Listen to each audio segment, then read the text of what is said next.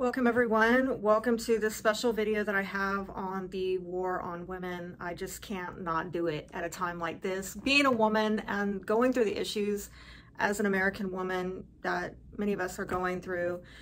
And let me say, for those of you who are wondering, well, what about the war on men? Are we going to talk about men? Well, God willing, I'm going to get to it next month in June, because to be completely honest with you, I feel that the war on women really started with the war on men. I mean, these are historically the people who have been the protectors, the providers, the defenders for women. And so why women are dealing with an attack on femininity right now, I think goes back to men. We will get to that. And no, it's not going to be male bashing, okay? But it will be some honest conversation, right? And hopefully we'll come up with some solutions by the end of each video on what we can do constructively to repair the situation. I am going to talk in this video about the women's movement and issues related to that. We'll talk about culture wars resulting in the loss of opportunities for women, the loss of protected spaces for biological females, and why is this all happening? And I'm going to put something out there. Is this a psyop? Okay, well, we got to ask it. Let's talk about it. I know some of you might think, whoa, she's pulling out the tinfoil hat. Yes, Aquarius here is pulling out the tinfoil hat. Let's do it. And honestly, I think by the end of that discussion, if you stick to that belief of it not being a psyop, I think that you will maybe have a stronger understanding of why other people disagree. And then I want to close out with solutions. What can we do about all of this? And so let me say that, again, if you want to make sure you are being notified when I release the War on Men video, make sure that you are subscribed, you've activated the bell for notification. And for those of you who like my astrological commentary about how it ties into current events, politics and all of that, I will not have it here in this because I don't want to get a deer in the headlights. I want to reach more people, and the mass majority of people are going to get a deer in the headlights if I start astro nerding out. So if you want that content, again, make sure that you are subscribed, you've activated the bell for notifications so that you can get my astrology where I tie it into current events and politics and all of that. And also, let me say something I don't ordinarily say, and I think I'm going to be saying it a lot more in these videos, and that is what I'm putting out here is quite dangerous. My channel has already been blacklisted, okay? How on earth do you have 24,000 subscribers and you're lucky if you get 100 views on a video, okay? And I've been doing this channel since 2017. So, and I'm doing great over on TikTok where I haven't been blacklisted. You know, I have far, far less subscribers on TikTok, yet I get far, far more views on the same content that I'm posting over here. So the reason I'm mentioning this is because this particular video that I'm putting out is content that could conceivably be flagged in the future. And this platform is known for changing up policies willy-nilly and making them retroactive, where let's say I make this in 2023, which I am, but then in 2024, when things start getting aggressive with the selections, they might change their policy where they don't want people talking about this, and then I get flagged on this video, and all it takes is 3 for them to flag, and they could totally take the whole channel down. These are real issues that real content creators face, and it's why there's a muzzle on a lot of us. We've been going to other platforms. So what I'm going to say to you that I don't normally say is, please make sure you're following me on other platforms in the event that now or in the future I am taken down because of content like this, that I'm really risking my channel on by putting it out there. Let's try to stay in contact. And you can do that by making sure that you're following me on Instagram, TikTok, and I do have just solely political content on Twitter and Rumble. Oh, and also I am on Odyssey and BitChute as well. All right, so I'm going to get into this video. So let's talk about the loss of opportunities and the loss of protected spaces that we have been seeing most recently. Some of you may have already heard Riley has been bringing up this topic of whether or not it is fair for biological males to compete against biological females in sports. You know, and that's in women's swimming, but we've also seen in other areas like female boxing, women just getting brutally beat by biological males who identify as trans women. Never before was it okay for a man to beat on a woman, but now they're entering into boxing as trans women and just beating them to a pulp. And so the question is, why is it now suddenly okay for a biological male to beat, in some cases physically, literally beat a biological female? Why is this okay? We've long known, I'm old school, I'm just gonna let you know up front, I'm old school, Generation X, when we were taught science that you either got XX or XY, and medically, scientifically, biological men have more muscle mass pound for pound than a female. This is not about discrimination. This is about science. This is about facts. But now suddenly this is thrown out the window and nobody seems to care about this anymore. And what we're seeing now is that women's sports is just being obliterated. All of these medals, trophies, awards are going to biological males in women's sports. And people are saying, well, what's going on here? Are these men who couldn't compete against biological males and now they are entering into female sports and it's not a fair match? It's not fair at all. Are these failed male athletes who are now trying to play against an unfair opponent or competitor? There's also been increasing awareness of these paid influencers who, again, are trans women, such as Dylanmulvaney. And I hate to bring him up because I think we're all sick and tired of it at this rate. But I mean, listen, you can't not know about this. Dylan has been, you know, with Bud Light, Nike, Tampax, Olay, Judy Bloom. All of these lucrative contracts have been going to Dylan. Why? Why does he get all of these lucrative contracts to represent women, right? For Nike, it was the sports bras. Tampax, Olay, obviously women's products, but we have a trans woman now, a biological male representing women's products. Why couldn't they give that contract to a woman? And then the Judy Bloom, right? I don't know, again, you know, Generation X here, we grew up on Judy Bloom and it was for girls, you know, going through puberty. You know, but now we have got this trans woman who is piping in and being the voice of, I don't know. And now when men are feminine, we love it. We're applauding it. We're giving them campaigns. They're sponsored by Maybelline and Nike and Bud Light. And then when women do their normal thing, you know, be mothers and provide, nurture, take care of things, they're looked down upon or referred to as birthing persons, chest feeders, cis women. So when we do the thing that's natural to us and naturally makes us powerful, oh, who cares about that? But when a man does it, nature. What's going on here? Why is this suddenly okay? People are arguing that women are being erased. And they're also arguing that suddenly we have woman face going on. And that's what Dylan is being accused of, is practicing woman face, which is akin to blackface. And people are asking, you know what? If it's okay, if it's not okay to do blackface, why is it okay to do woman face? Let's go a little bit more personal, okay? Because, you know, that's all out in many of us are just sitting in our homes watching this stuff on the sidelines. It's not really hitting so close to home.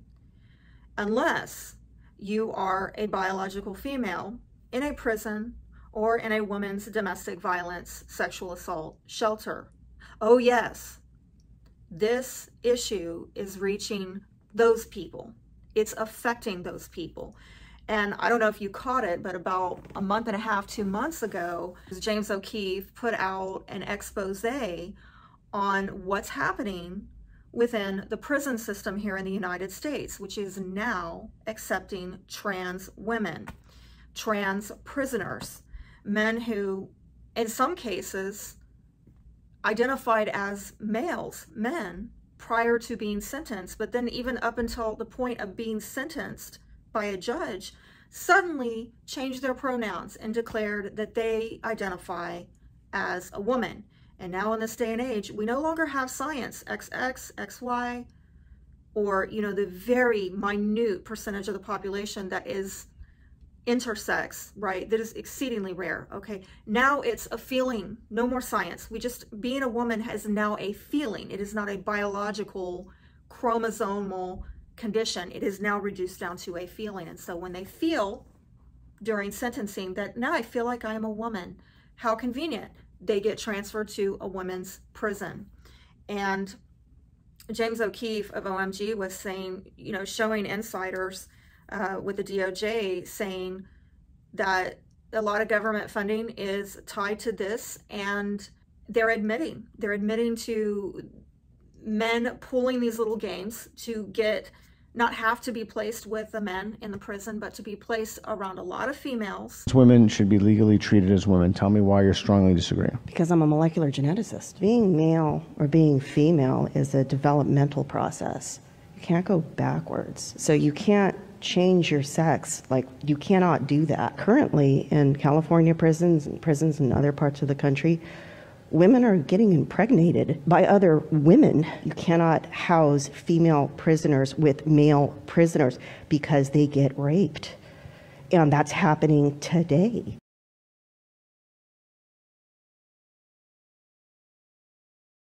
And it's not in the news. It's not in the common news. Okay. But I know about it.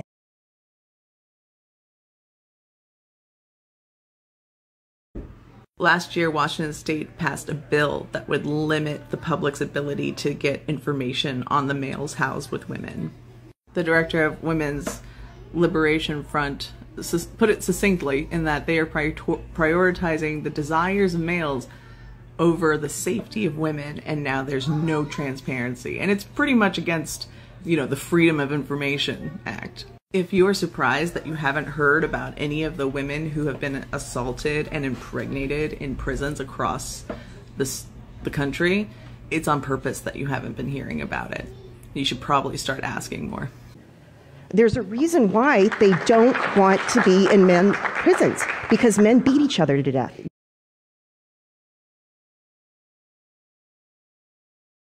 This is the most insane thing that has ever happened to me in my life, that women are a feeling now. If a man who has transitioned, has F on his driver's license, and then he gets arrested, they're going to put him in a cell. Correct. With women. Correct. And his hands are stronger, his body is stronger, and he can beat that woman to death. And shockingly, there's reports that some of these men are plotting and scheming to get women pregnant, to sue the government, and have what they call $1 million baby. If you want to know more about that, I will put links below, because I know this platform here is not really good about helping people find anything from JamesOKeefe, okay? He's another one that's been suppressed and blacklisted, all right? But along the same lines of what's going on with the prisons and that expose, it's also happening in shelters. And what's going on all over the nation now is we have a lot of reports surfacing of women being raped and even impregnated in women's shelters and women's prisons. And unfortunately, women who have tried to speak up and stand up against this are being told by staff, we don't discriminate, which for me is gaslighting. It implies that if you speak against this, you must be transphobic, you must be hateful, you must be a discriminator, okay? And in worst cases, I've heard reports of women and children getting kicked out of shelters. They were over raising questions about this. They were fleeing a domestic violence situation or sexual assault situation because, usually of a man, they try to go to a protected safe space to get away from men, and yet they find these biological men who actually may have, in some cases, a history of SA and DV, and these women are put out on the curb with their children for discriminating, as it is called. I'm not gonna lie, when I saw that to me was scary, because I've lived the shelter life. I've been homeless, so I've seen it firsthand, you know, dealing with women who have been sheltered because of DV situations, but the DV situations also toppled with SA and women being RP'd, amongst other things. And I'm sorry, but having trans women, especially those that still have their Johnson, that opens up a whole can of worms, because those are triggers. And a woman who's been victimized, who's trying to seek refuge because they're trying to get rid of that trauma, it doesn't matter whether this trans woman looks and emulates a female. The fact that they still have a Johnson and that victim gets wind of that, it's just going to cause a whole lot of problems. And I don't think that these shelters are realizing that. And yeah, it's just a sad situation. I really do not think that trans women, especially those that still have their Johnson, need to even be in the same vicinity with DV women. They just do not. It's not going to help them with their progress, with their recovery, knowing that fact. It's one of those topics that needs to be discussed, right? Like, we're all for people doing whatever they want in the comfort of their own home, but once you start putting the politics of it all in there, it gets complicated. It's the exact same reason why you can't have trans people going to jails, because there's going to be more pregnancies, there's going to be more sexual assaults. And then with this too, it was supposed to be a woman's shelter, a woman's safe place where she escapes danger, and this is her safety zone, and she's not even safe there. They need to do something about this. It's not okay. So we are witnessing a loss of protected spaces for women. And recently we had feminist activist Posey Parker put on a public gathering where they were trying to address this. And we saw on video at that event that there were a lot of trans activists out there who were getting quite aggressive, quite threatening.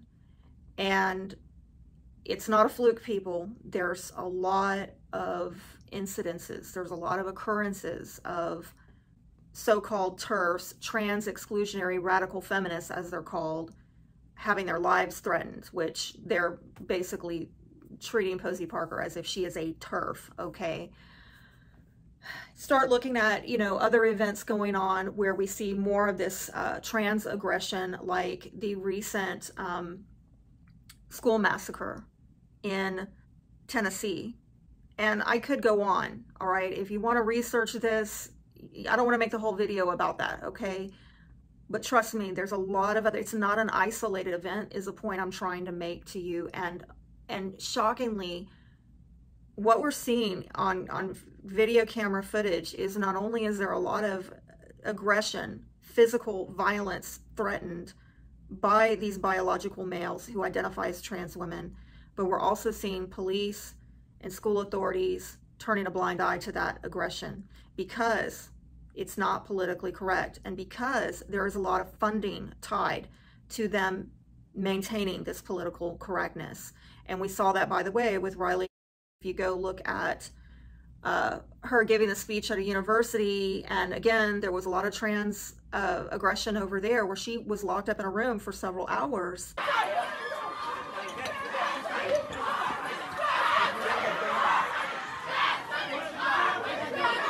I'm coming, I'm good, I'm good. Trust me, I'm good. Go ahead.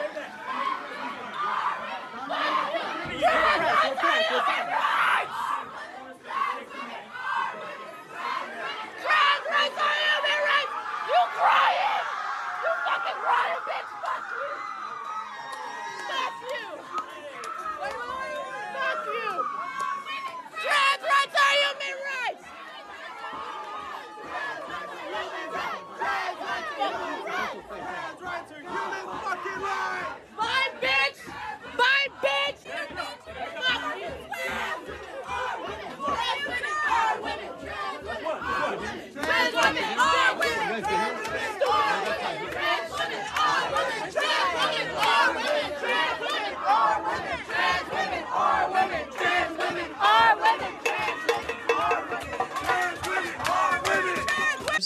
The video doesn't do a good job showing of just how many were in these stairways. I mean, it was hundreds of people.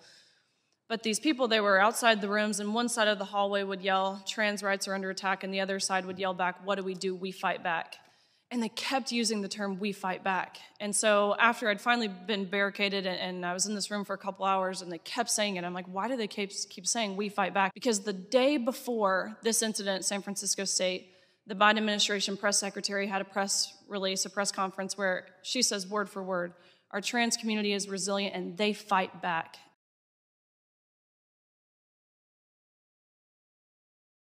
And I find it so ironic they were using the exact same verbiage, "we fight back." They kept saying it continuously. We've used the term domestic terrorists a lot in this hearing, and that's constantly something I get called by these same left-leaning protesters who, again, for simply saying women deserve fairness, we deserve safety, and we deserve privacy, and we deserve respect. And I get called a domestic terrorist all the time.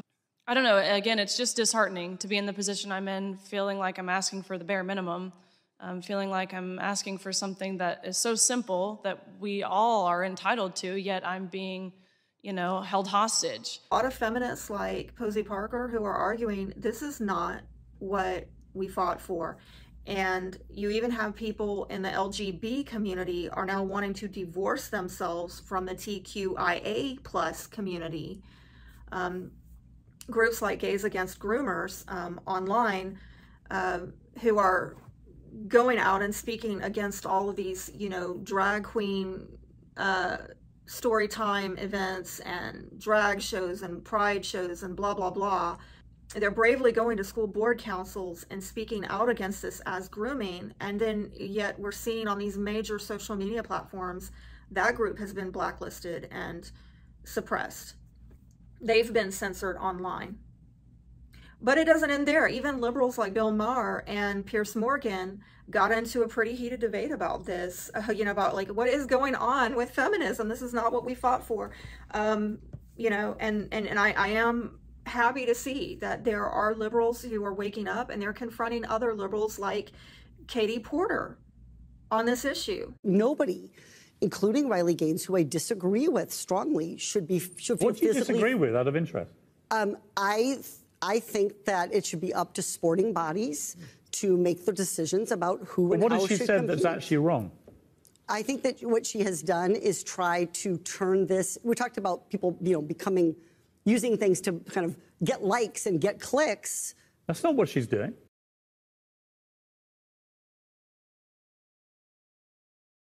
Riley is speaking up for herself, and that is her prerogative, and I respect her free speech. I think she's speaking up for pretty much every female athlete in the world. I do.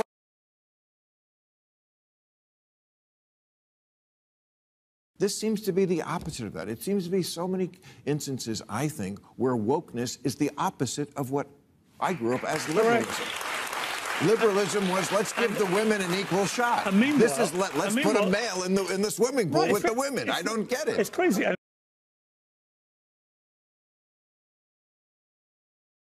Meanwhile, trans people who genuinely want to compete at athletics and swimming or whatever it may be, they're the ones who are suffering here. They need to be found a way to compete fairly and justly. Well, what's your answer then? I think there's one or two answers. I think they either compete against their biological sex, as many of them did before, or you create an entirely new category for transgender athletes. And then they're able to compete fairly. But what you cannot do is continue to allow more and more trans athletes to start decimating women's records, in some cases, irrevocably. It's just not fair. Okay. So these conversations that are coming up, I think on the positive, are bringing us to this question of what is authentic femininity. By the way, I did make a video several years ago about this. I guess about 2 or 3 years ago. I'll have it at the end of this, so if you want to click on through, you can watch it. But it's a conversation I think that more of us need to consider. What is authentic femininity? And I'll talk about authentic masculinity when I do the next video for June on the war on men. But, going back to that core question, what is authentic femininity? Does it mean a woman doing everything a man can do? Because I think that's something that the most recent waves of feminism have tried to put out there? Or is it that actually authentic femininity is about women doing what only women can do with excellence? In my opinion, that is giving and nurturing life. Why are we ashamed of that, okay? It's not that we can't do other things. It's where do we excel? Where do we stand apart? What makes us unique and distinct from biological men? And I think that more women need to ask themselves, why are we ashamed of being housewives, soccer moms, you know, you fill in the blank. Where did this shame come from? Why is making a house a home? Or being the CEO of your household, why is this something that is not as honorable in this society as being a boss bitch or not needing a man? Actress Evangeline Lilly has this quote that's now gone viral. Why are we only applauding masculinity in women and villainizing it in men? And why are we only applauding femininity in men and debasing it in women? She's hitting the nail on the head. Nailed it. We love a good masculine woman girl boss. Stick to your post and follow my orders. But when men display their masculinity, how dare you? Why is it that women, for example, since the 1960s, have struggled with something so natural to womanhood, such as, and mothering, such as breastfeeding, okay? For example, preferring to just pay for an inferior product like formula. I mean, this is just an example. What happened? How did we get here? Where did this disdain for womanhood, mothering, motherhood, where did it come from? Is this a psyop? I mean, really, is it a psyop? And some of you maybe don't know what a psyop is. It's a psychological operation. And by definition, it's considered a military operation that has been designed to influence the perceptions and attitudes of individuals, groups, and governments. And I know some of you are like, oh, here's the tinfoil hat, right?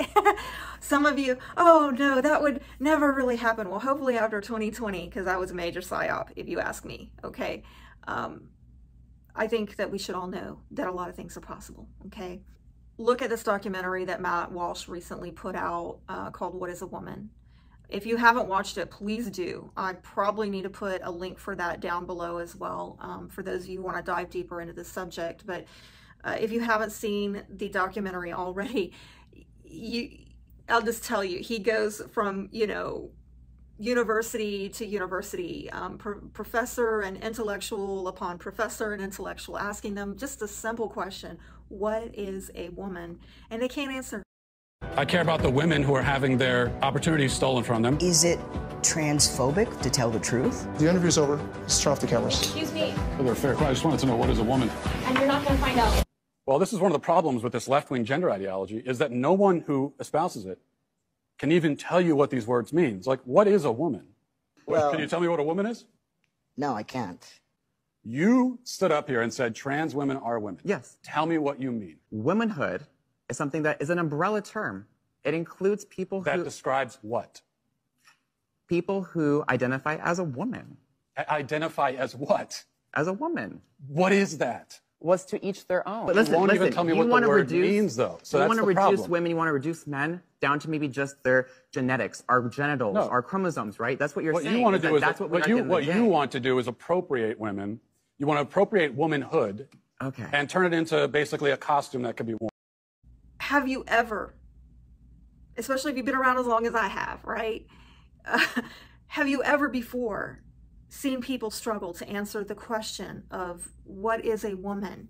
And they can't answer it. Usually the answer is, you know, and these are very learned people, very astute, highly respected intellectuals, and they can't answer the question that a female, a woman, I should say, is an adult human female. And I think that's now why we've got this Twitter hashtag going around, where people are like, yes, I am an adult human female, but nobody wants to talk about that. In fact, I recently was on Twitter and I saw that a young woman was trying to do a report on this in college, and the professor has given her a 0 or refused her the opportunity because she's now not allowed to say biological female. It is now considered hate speech. Suddenly, We have never had this before in history. Where is this coming from? Who started this and why is what I'd like to ask.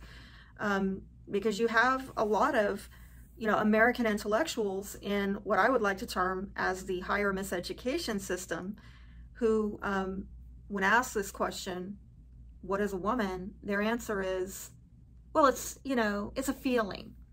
It's a feeling. But what is a feeling? No, and they can't answer it.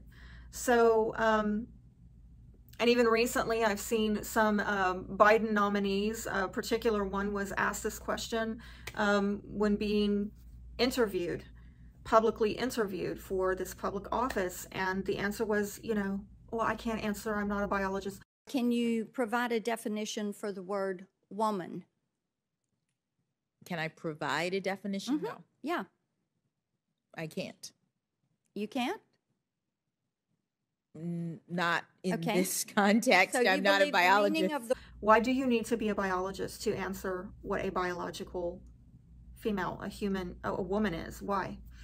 It just goes on and on and on. Why can't we answer the simple question? What has for generations, for centuries, been a simple question with a simple answer. Now all of a sudden it's gotten very complicated, it's gotten confusing, and people are afraid to speak the truth. Furthermore, how is womanface any different from blackface, as I mentioned earlier?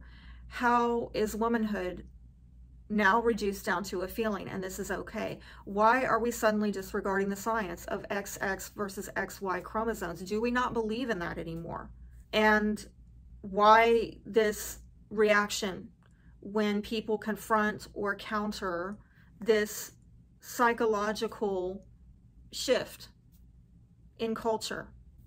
And I think the answer to that question is partly that you have a lot of people in media and people with government-funded institutions, such as, yes, the prison system, the educational system, even women's and domestic violence shelters, I could go on. They're not going to bite the hand that feeds them by pushing back on this agenda. Actually, I know in Canada there is a women's domestic violence and sexual assault shelter that pushed back on this. And they had their funding stripped from them. It is a hit to their budget. One Hilla Kerner with the Vancouver Rape Relief and Women's Shelter says they didn't see coming. I think it's an undemocratic and coercive decision. I think the city should have respected our autonomy to operate the way we are. Kerner says over the past 10 years, there's never been a question from the city about approving municipal money for public education. But this year, the renewal has been successfully challenged by critics who say Rape Relief's pledge to serve only women and not trans women is discrimination. Of course, the transgender people should receive services, and they deserve safety and dignity like the rest of us. It does not and should not need to be the expense on women's groups like ours. By who? A trans woman, a biological male, who ironically used his energy and his resources to strip funding from biological females rather than try to create opportunities to fund domestic violence and abuse shelters for the trans community, specific to their needs. I think that's also very telling. But transgender rights activist Morgan Auger says Vancouver Rape Relief is the last organization of its kind to uphold such a policy. We need to test our rules and our policies about inclusion on the more difficult and complex cases. And there's no doubt that this is a complex case. But hiding behind the idea that they're the only ones who can provide the service is ridiculous. City Councillor Sarah Kirby-Young says she considered this debate and new inclusive municipal policies in making her decision. Our job is to stand up for people that are discriminated against. When you're talking about public funding and taxpayer dollars, we want to support organizations that support the values of inclusion that the City of Vancouver has stood up for. What I care about is elected officials. They did not uphold the responsibility to the women of Vancouver. Much of Rape Relief's funding comes from the provincial government, and Kerner says she does not expect that will change. Nadia Stewart, Global News.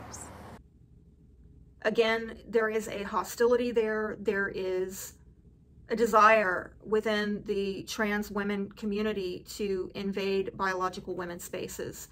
And when there is pushback, they become quite violent. And you see this in a number of ways. You see it either, the physical violence with the protests like we saw with Riley, we saw with Posey Parker protests, we've seen with the trans massacre events, that have gone on recently. But you're also seeing this aggression and vindictiveness and hostility coming up with trying to actually just pull funding, pull resources from biological women. And I think that people need to consider the heart of the matter.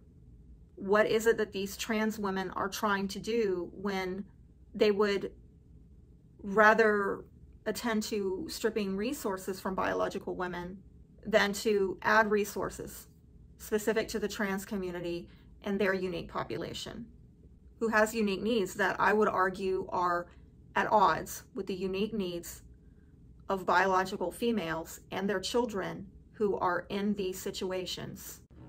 I'm going to say that what's happening here is similar to 2020.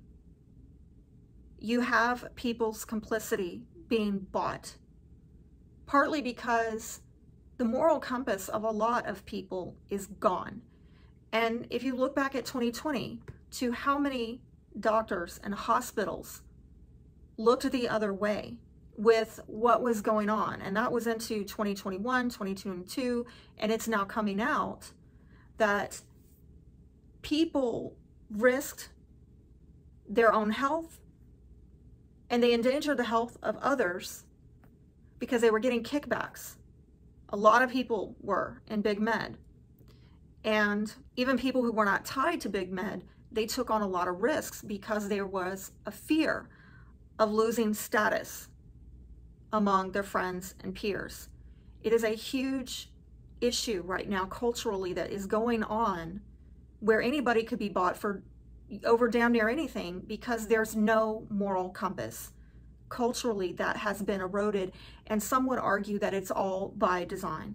Moralization process in the United States is basically completed already. Actually, it's overfulfilled because demoralization now reaches such areas where previously not even Comrade Andropov and all his experts would even dream of such a tremendous success. Most of it is done by Americans to Americans, thanks to lack of moral standards. As I mentioned before, exposure to true information does not matter anymore. A person who was demoralized is unable to assess true information. The facts tell nothing to him.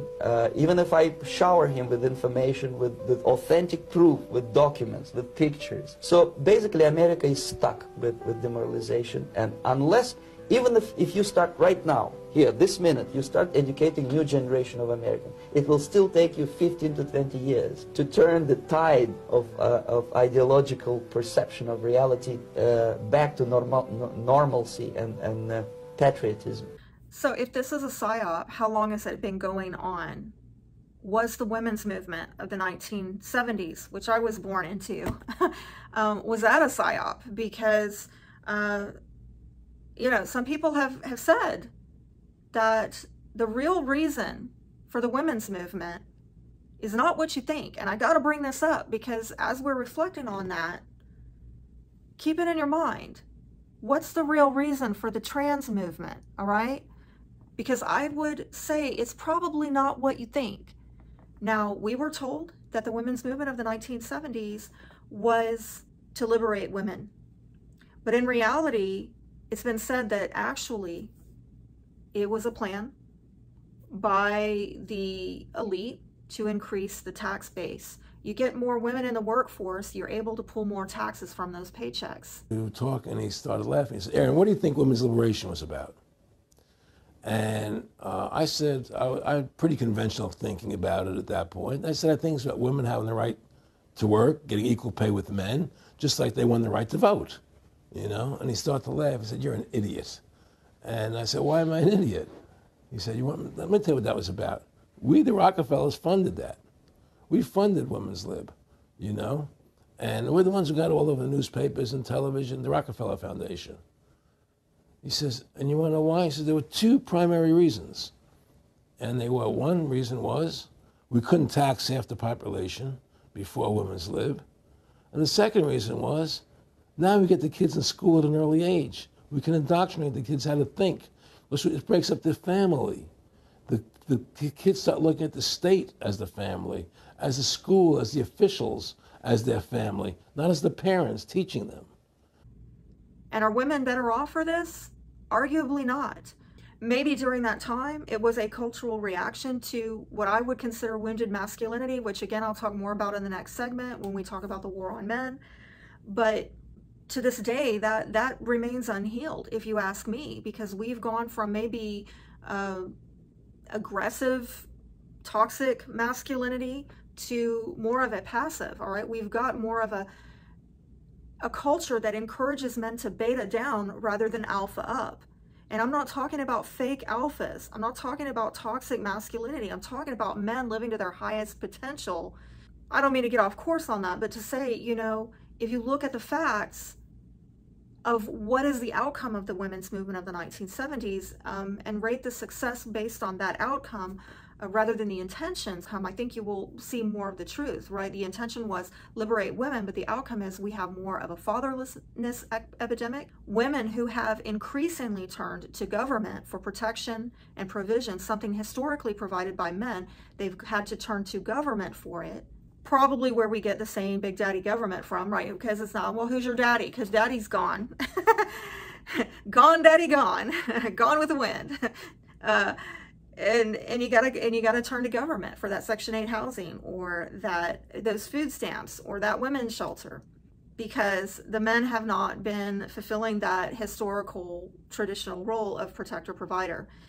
And in the absence of that, we now also have women who are culturally expected to not only be life givers, life nurturers, that traditional feminine role, but also to be the protector and the provider.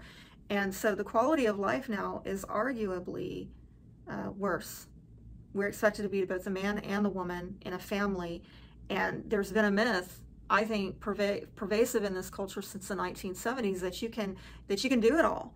But actually there's been, you know, research and sociological studies out there showing, no, the truth is you can't. Not all at once. Not all at once, because, you know, a jack of all trades is a master of none. Women who are trying to, you know, hold down a career and excel in their career cannot really be the best moms, and vice versa. If you're going to be the best mom, you can't really excel in your career. It's at odds. You can't do it all at once. Something is going to fall off. So we have a lot of women also just choosing, well, you know, I'm going to be a career woman. Again, I think as a reaction to men not stepping in that role. It's like, well, okay, so I'm going to have to be my own protector. I'm going to have to be my own provider. So they go after the career, they go after the higher education. But now studies are showing that these women who are childless are reporting higher rates of depression and unhappiness. Big surprise.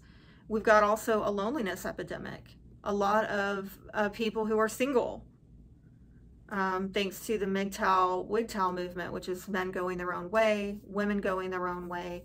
Why? Because we have a lot of broken homes, a lot of broken families, the breakdown of the traditional family.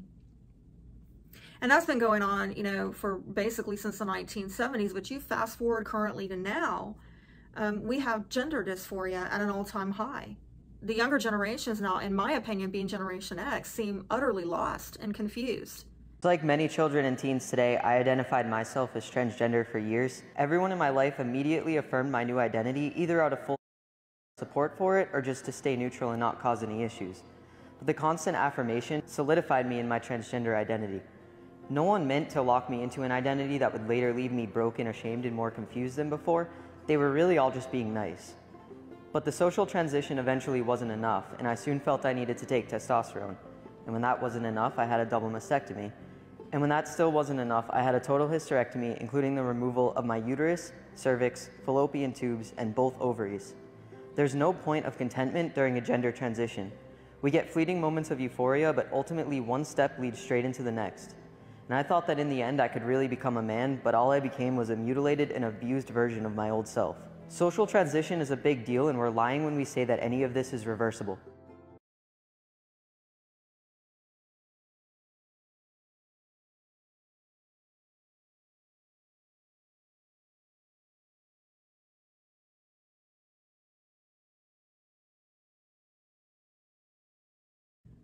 And culturally, regardless of whether you're talking about my generation or younger, there seems to be a consistent theme of no moral compass.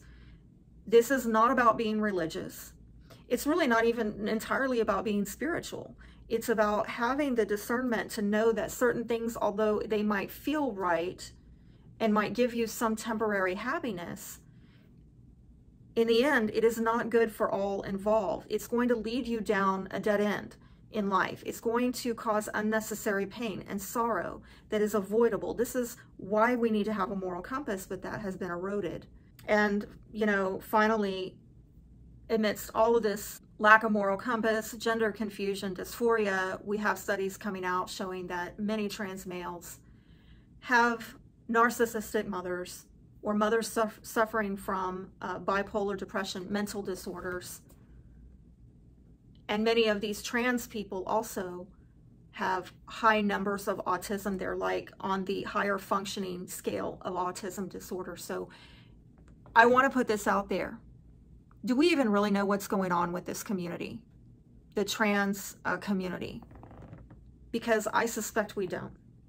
I suspect that there are many within this community who have unaddressed mental health issues. So I just walked into Target, and the right behind me here, where you see all these lovely swimsuits, that's where the Pride display used to be. And I came in here 2 days ago, and my 7-year-old, who's non-binary, saw it and said, "Look, Mom, it's Pride. Look, they're gonna celebrate me." And because some people complained and threw some stuff to the ground, or I don't know what happened, they have moved the Pride section to the back of the store. So the next time my 7-year-old comes to Target, or rather, I can't bring them here anymore, at least for the entire month of June, because if they walk in, and all the other people who walk in and go, "Where'd it go?" are gonna realize that they are being successful in trying to erase them. We could do so much better than this. We're not supposed to negotiate with terrorists. We can do so much better than this.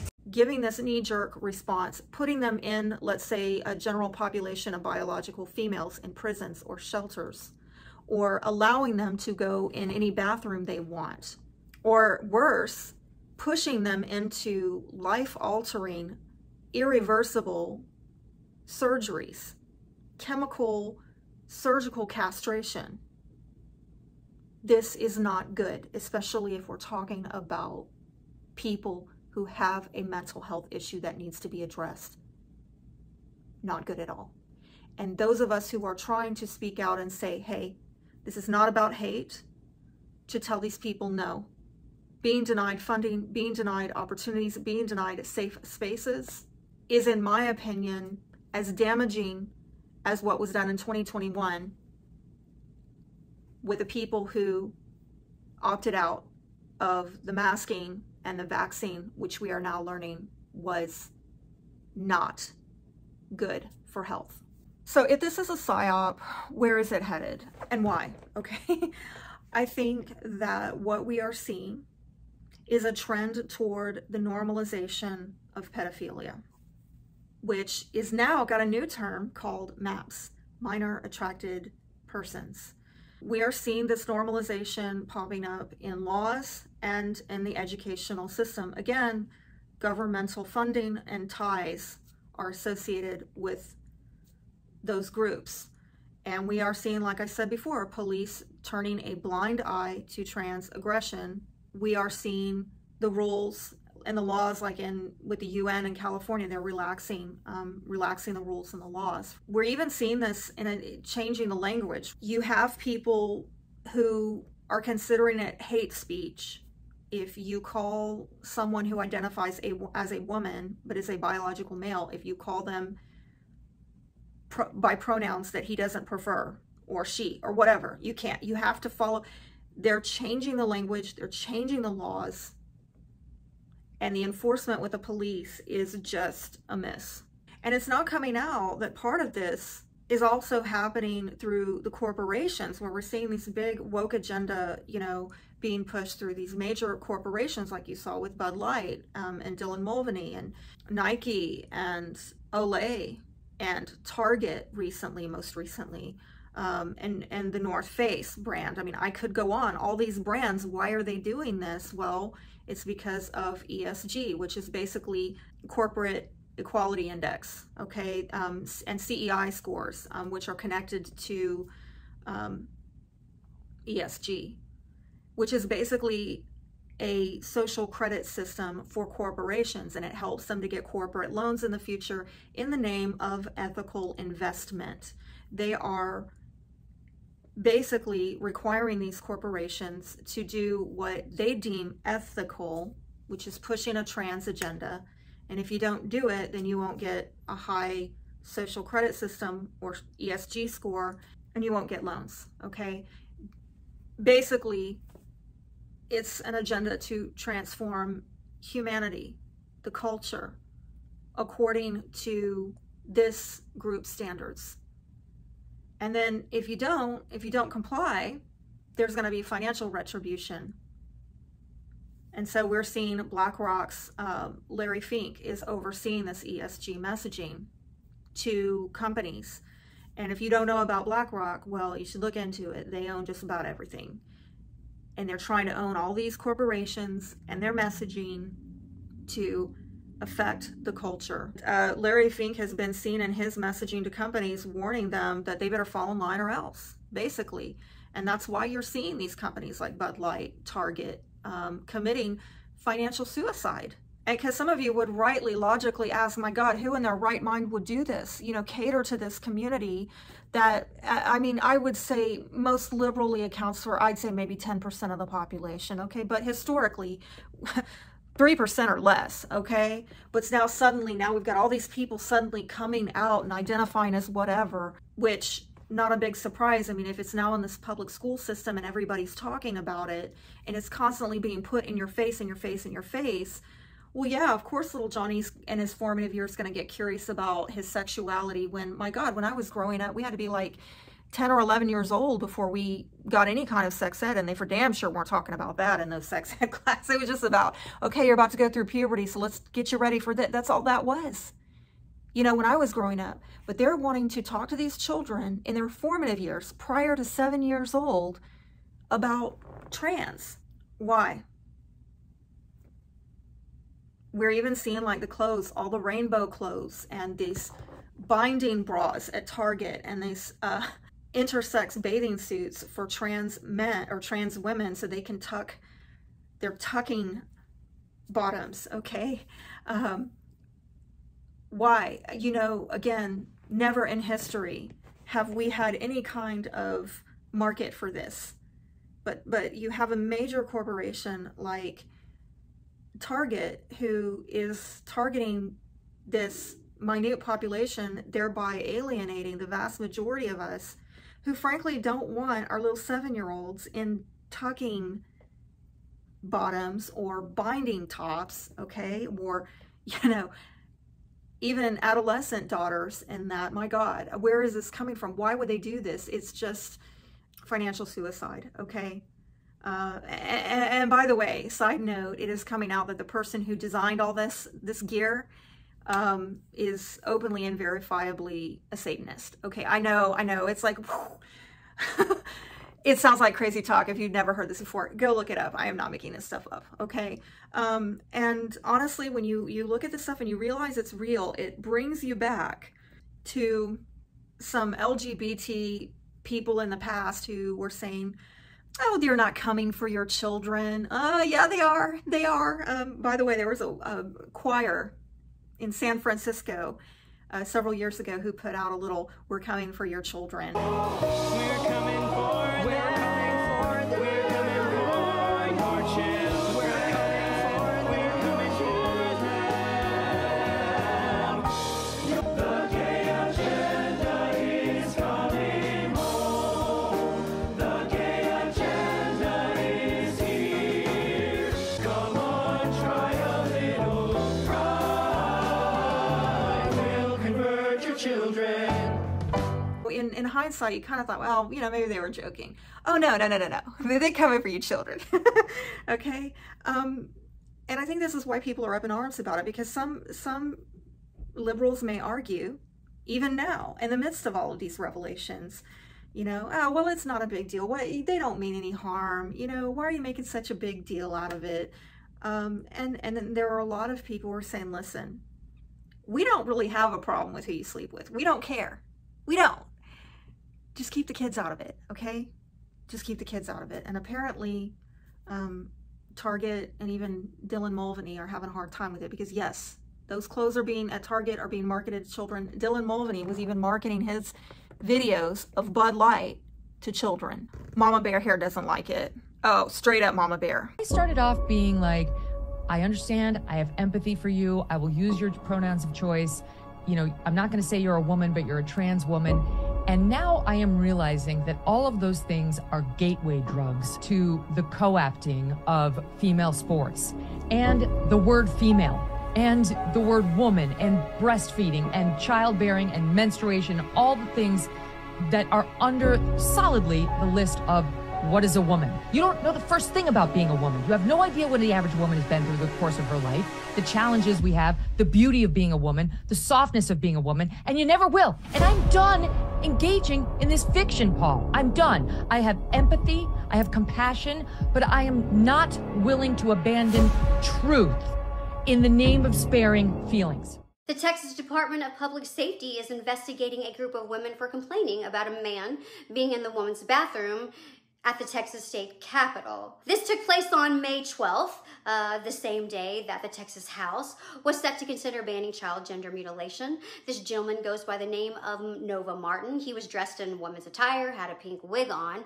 A group of women was in the bathroom, took photos, started complaining and saying that they should not be forced to use Capitol facilities with a biological man. Now, this gentleman describes himself as America's favorite trans woman, feminist, lesbian, druidess poet. Okay, but rather than investigate the man and violating the woman's sense of safety, the DPS is investigating the women. They went so far to confiscating one of the women's cell phones. Unbelievable. This is happening in Texas. I have a teenage daughter, and I cannot imagine her feeling uncomfortable in a bathroom and them apprehending my daughter. Abbott better do something. And I know some of you are like wondering, okay, Stephanie, I hear you, but why on earth would somebody do all of this? And I think that's a major stumbling block for, like, a lot of people can't really hear me and accept what I'm saying at face value, because they can't wrap their heads around the idea that someone would cook up such an agenda. Like, why? What for? What is the point of that? And I'm going to say in a nutshell, and I'm going to explain, okay? Hang on with me, all right? But in a nutshell, it's this: depopulation. I know, sounds like more tinfoil hat stuff.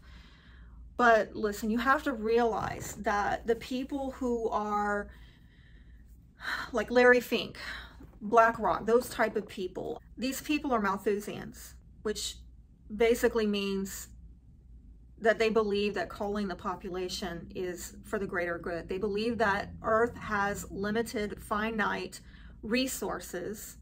Therefore, the consumption of those resources by humans needs to be culled. It needs to be controlled. That's why they're, by the way, pushing for climate change regulations, which is a whole nother subject, and I better not get into it here, because that'll be another reason for YouTube to maybe want to, you know, but arguably a carbon tax scheme that allows the government to profit from the taxation and control through regulations. Because trust me, if they cared so much about the environment, they wouldn't be running around all these climate change conferences in their private jets. They wouldn't be doing that. But I would like to suggest that these pro-climate change activist people, or the people actually who are pushing all the taxation and regulation of it, they probably care about as much for the environment as they did for women's rights in the 1970s, and even, or trans rights, okay, currently today. And like I said, the proof is not only with the private jets that they're using, but listen, these same elites are these are the people who went to their little private parties during lockdowns. You have to pay attention to these things, because the actions are going to tell you the truth. They're saying one thing, but they're doing another, right? You stay home while I go out. You get into an electric vehicle while I take my private jets to this location, all right? And from a business perspective, the trans agenda is also helping to cull the population.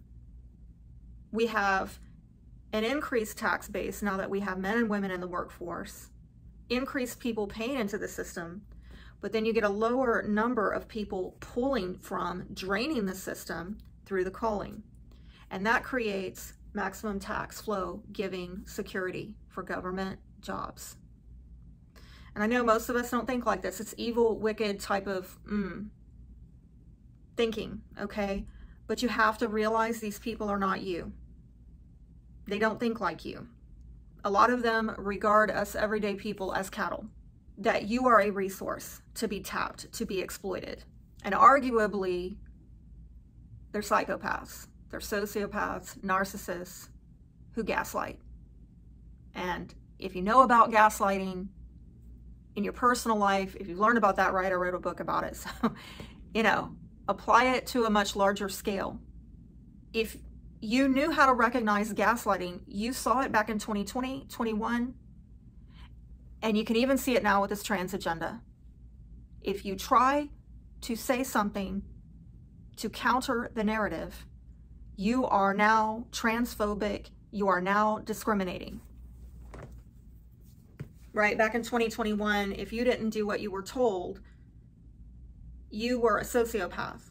You were a science denier. You were a conspiracy theorist. Fill in the blank. There was no ability to have an honest discourse about how this actually might be damaging these people and others. Any type of disputing the narrative, you get called names. You're a transphobe, you're a discriminator. You get the idea. It's gaslighting. It's basically people pretending to care, yet they instill fear in you to gain control. Fear that you're going to get called a name or have a label put on you, so you end up self-censoring, self-muzzling, and they control the narrative. They control the agenda. And yeah, now we've got the supposed gender-affirming care. Watch the language here. When actually the actions are giving a totally different outcome than the supposed intention, which seems so loving and kind and humanitarian and accepting and affirming and blah, blah, blah. Fill in all the flowery words. This is rhetoric. This is persuasion. This is manipulative, all right? Gaslighting. And if you don't agree with us, then you're not a kind person. Be kind, right? But the outcome, the outcome apart from the intention is people are being chemically and surgically mutilated and castrated. And this is being pushed upon children in their formative years. The end result is the same as with the abortion movement and the COVID vax and the green agenda and now trans. Population reduction. It all has the same outcome, depopulation. So what about the men? I think this is a great question, a great segue into that when I do the next video, which I'm in the process of researching right now. So, you know, if you have any thoughts, anything that you felt I left out, I should add, please put it in the comments down below, because we are going to talk about this war on men coming up next. I want to go deeper into the fatherlessness epidemic. I want to talk about wounded masculinity, how it has impacted women and children, and what we can do about it, because arguably, you know, the war on women started with the war on men, in my opinion. And yeah, in the meantime, if you want to know more about embracing divine femininity, please watch my video on it up here. And I look forward to connecting with you again. Be blessed.